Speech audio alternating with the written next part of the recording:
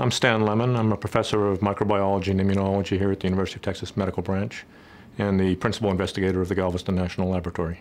We have had a number of BSL4 laboratories, slightly lower category of containment, for a number of years. We work on West Nile virus, for example, in these kinds of facilities.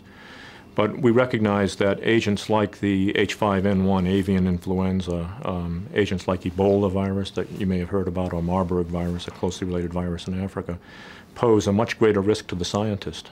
The risk is really to the scientists working with these bugs, not to the immediate community. The BSL4 lab is needed so we can work with these agents safely. One needs to be able to handle these bugs in the laboratory.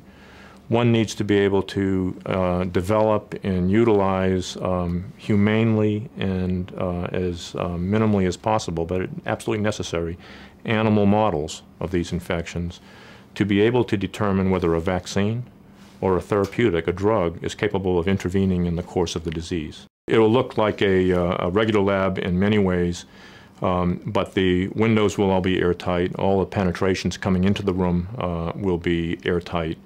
You would see individuals working within the high containment lab in what looks like a spacesuit with their air being piped in from the outside. They'd have just like a spacesuit helmet over their heads.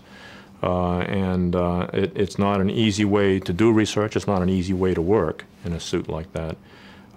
They would be working at what are called biosafety cabinets, which are ventilated cabinets with the agent inside, so that the infectious agent is not allowed to become airborne in the ambient air within the room. You would see a tremendous amount of high-efficiency particulate air filters on top of the lab, outside the lab, all the air coming in the lab, all the air going out of the lab being very, very carefully filtered, all of the liquid effluent being decontaminated by high heat, anything exiting the lab, including the surfaces of the spacesuits that these investigators are wearing, being chemically decontaminated.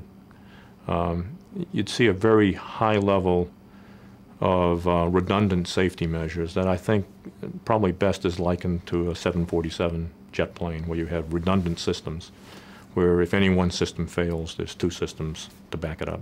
This has been a tremendous step for the infectious disease program here, and it has really catapulted UTMB to the forefront nationally and internationally in the infectious disease community. So we get requests almost every day from scientists around the world who are looking for jobs, who want to come here, who want to be able to access our facilities, work within our facilities, join our faculty, work with our faculty, and that's very, very rewarding to see that.